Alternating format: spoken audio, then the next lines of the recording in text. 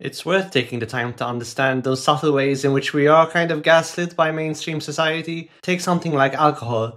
What is alcohol if you examine it from a first principles point of view?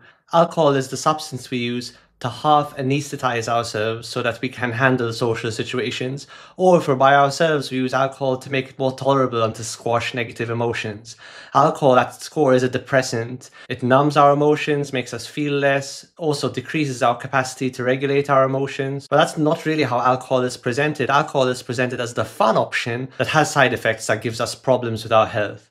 And this is one of the ways in which I think society, and I don't think this is any one person's fault, I think this is just a consensus problem, society does kind of gaslight us a little bit, in that it presents us with a false dichotomy. So going back to alcohol, it presents us with the false choice between one, having fun and drinking, or two, being healthy but not having fun. But the truth is, people who rely on alcohol habitually in social situations probably don't know how to have fun sober. They don't know how to socialize sober. It makes them anxious, self-conscious.